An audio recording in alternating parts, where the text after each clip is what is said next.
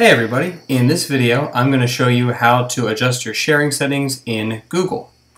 So what I'm going to do first is I'm going to make a file, just a brand new random file. Just so you know, if you're in Google Drive you can do any of these things. I'm going to make a Google Doc because that's what you'll probably most commonly use.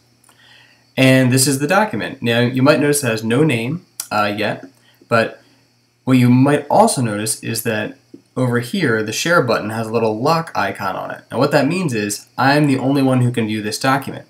So if I was a student, if I were to take the link for this document and I were to give it to my teacher would not be able to see it. And if we're dealing with an assignment here, that means your teacher would not be able to grade it. So if you want other people to be able to see your work, you will click on the blue box right here, and it'll make you name it first. So we'll say sample.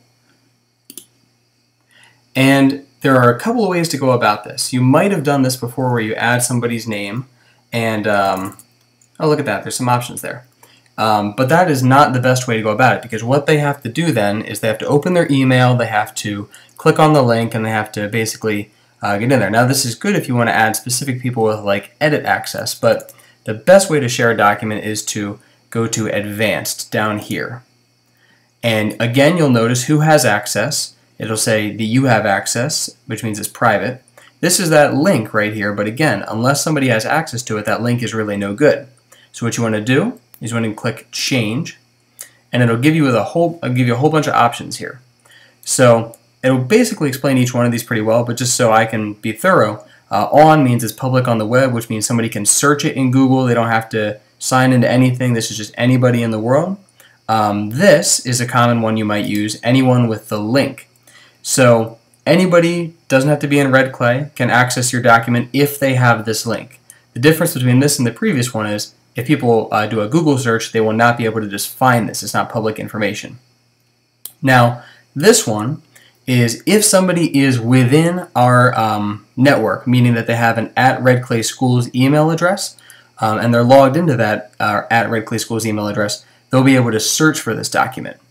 If I click this one, they have to be in red clay, and they can't just search for the document to find it. They have to actually have the link. So this is what you had done before, off specific people. That's like if you invite somebody. Just so that your teachers can see it, I recommend using this one, or even better yet, this one. And if you're worried about privacy, unless somebody actually has the link, they can't access the document. Now the danger there potentially is somebody with the link at red clay takes it and gives it to somebody else or republishes it somewhere, then yes, anybody could see it. So if you want to make sure that it stays within our network, then you would click right on this one. So the second part of this is you have to tell Google what you want these people to be able to do. So right now, the access is anyone within Red Clay School District can see the document, but they will not be able to make changes. So on theirs, it'll come up as view only. But you can change that to can comment, which means that they can make suggestions, but they can't actually change the body of your work, or can edit. And so, if you've got it as can edit, you would click save, and now anybody who has this link in the Red Clay School District has the ability to edit your document. If you are turning in an assignment to a teacher, I highly recommend, and your teacher might require, that you select this option. Because with this, the teacher can go in and see when edits were made and also make edits themselves as well. And that is how you share a Google document, whether it's a Google Doc or a slide or Google Sheets, any of that stuff, with either your fellow students or your teachers. I hope that helps, and good luck.